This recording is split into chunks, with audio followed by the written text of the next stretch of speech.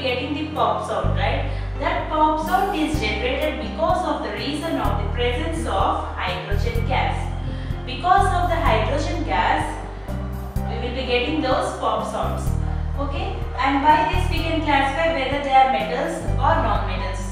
And now these metals react with sodium hydroxide, that is NaOH, in order to produce the hydrogen gas. All these metals will react with sodium hydroxide and they will be forming the metal oxides and they will be releasing out these hydrogen gas out.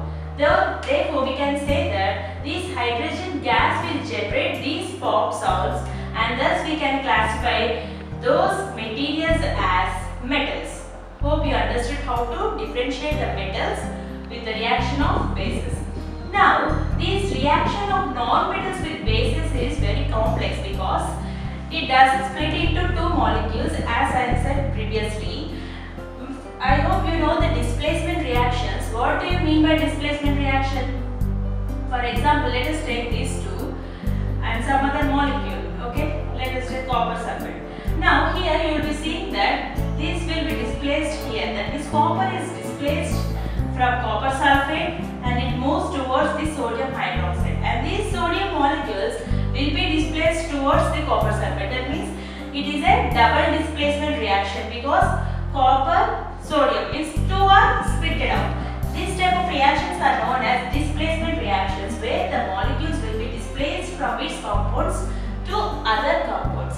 So now let us see these displacement reactions. Why these displacement reactions occur? Because these bases majorly go with these displacement reactions. So we will be seeing those reactions as very complex reactions because they will be resulting, the products which are formed are also complex products. But when coming to these metals, they will be forming the single compounds, right? Single molecules, that is hydrogen, oxygen, gas molecules, that they will be dissipating them into the atmosphere. But when coming to these bases, they will not be generating those gases. Instead of generating, they will be forming the complex molecules, that is complex compounds. So the bases, that means the non-metals reacting with bases is complex. Okay. Now let us see some displacement reactions, how to identify the bases with this, that is not the non-metals.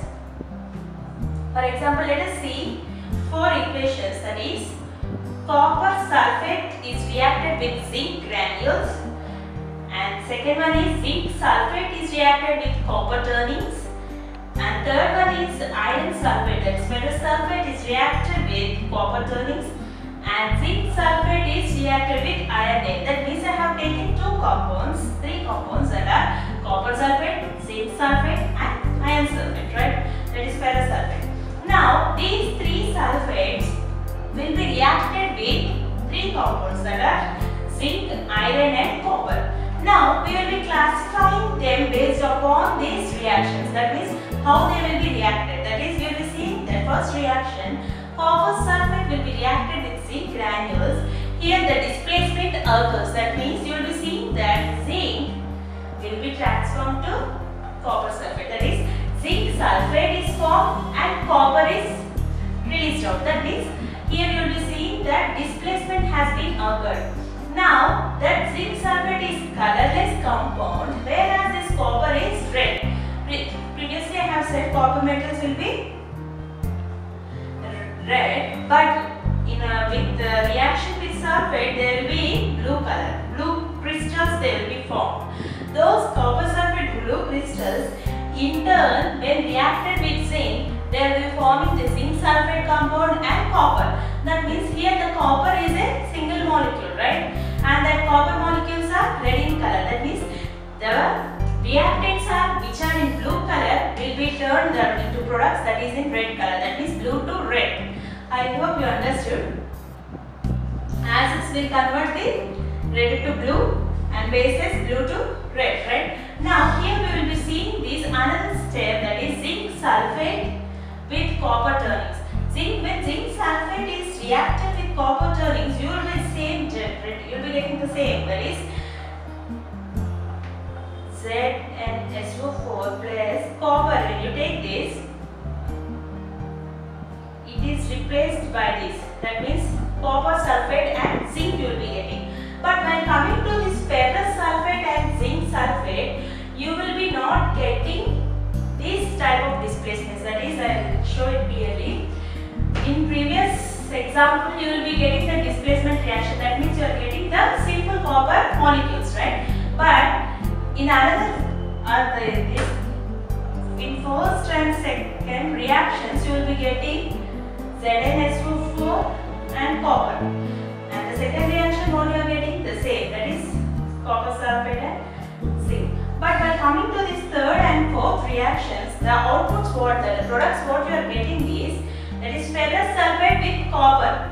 When ferrous sulfate is reacting with copper, you will be not getting the copper sulfate and ferrous, that is iron, because this product we will not be getting.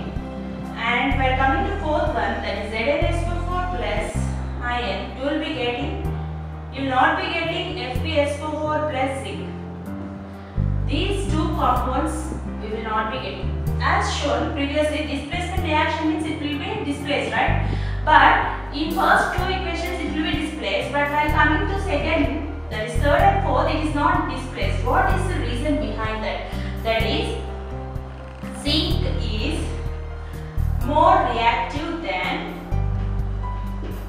copper and iron. That means zinc has a capacity to react vigorously while compared to copper and iron, that is ferrous. Now, based upon this condition, we will be saying that copper and ferrous are less reactive while compared to zinc. So, the highest reactive molecules or metals will be displacing very fastly rather than the lowest ones. That means the main point what I want to say is, zinc can displace iron and copper. Okay? Zinc can displace iron and copper, but iron and copper, that is ferrous and copper, cannot displace zinc. Okay? Why? Because lesser reactive substance cannot displace the more higher reactive substances. That is the property and that is the difference between these metals, and thus we will be classifying the metals and non-metals based upon their reactive status. Hope you are clear with the reaction of metals and non-metals with bases. Let us see the uses of metals and non-metals. While coming to metals, metals are used for different purposes such as making machinery and automobiles, aeroplanes, in trains, in locomotives, that is some vehicles, and also in kitchen utensils, cooking utensils, industrial gadgets and water boilers, and in satellites. The metals what are used in these all applications are copper, aluminium, steel, iron are the major metals used in these applications. Now let us deal with the non-metals which are mostly used for practical purposes such as for breathing sake. Every living being which will take the air, it consists of mainly the oxygen gas, oxygen which is as non-metal. It is a useful non-metal for breath sake, life purpose sake.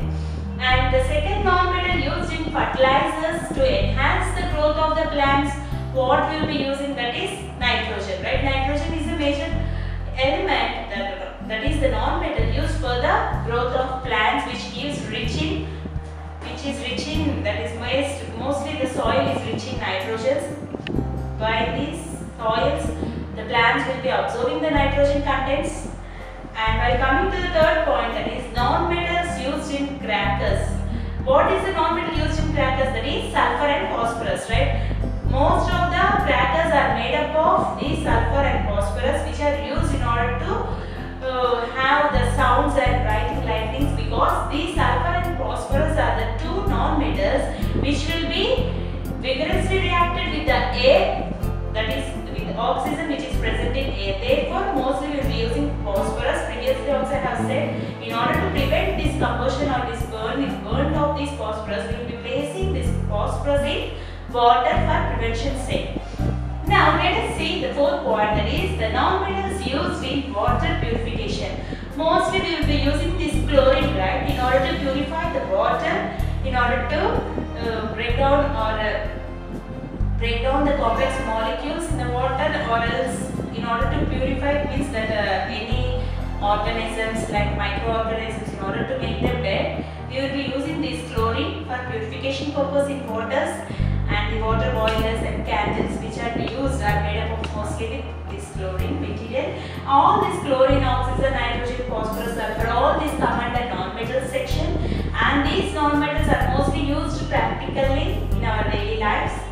And while coming to metals, we have seen aluminium, steel, copper are the most used metals, and by this we can conclude the uses of metals and non-metals. In this section we have learned regarding the metals and non-metals, how they are classified based upon their physical properties and chemical properties.